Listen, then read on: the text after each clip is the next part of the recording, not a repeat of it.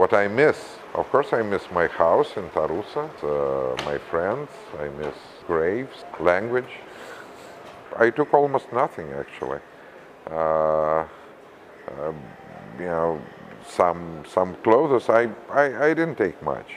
A few books, photographs, clothes, laptop, you know, this kind of thing, pipe.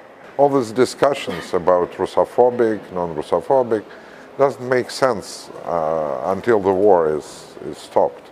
The place where you are being disliked most is Moscow.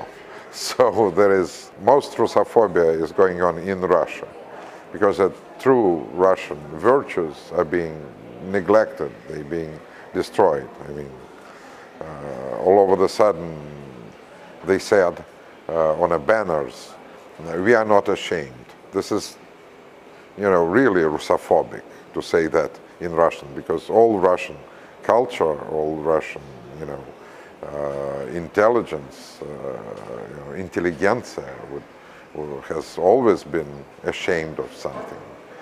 And to say we are not ashamed, you know, killing people, saying we are not ashamed, it's a pure fascist slogan.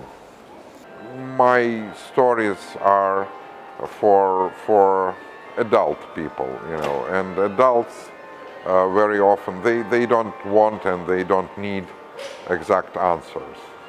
At age of 15 you want answers to certain questions, right? But later on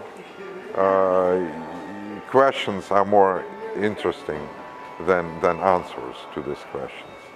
So my stories give more questions than answers, I think.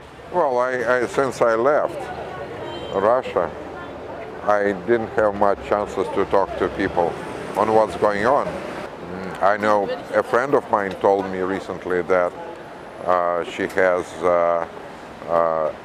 a friend, you know, a young lady who lives in Kiev, and he was calling to her mother in St. Petersburg, saying, "Mom, they are bombing us.